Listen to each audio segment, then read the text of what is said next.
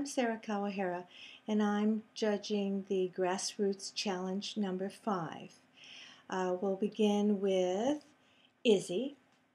Izzy skated to the Debussy Clair de Lune, and I must say that I really loved your concept using the reflection of your dance in the water in the beginning, and then kind of bookending the concept with a backlit silhouette shot of your last position and then rising up into the moonlight. I thought that was a nice added touch to your presentation.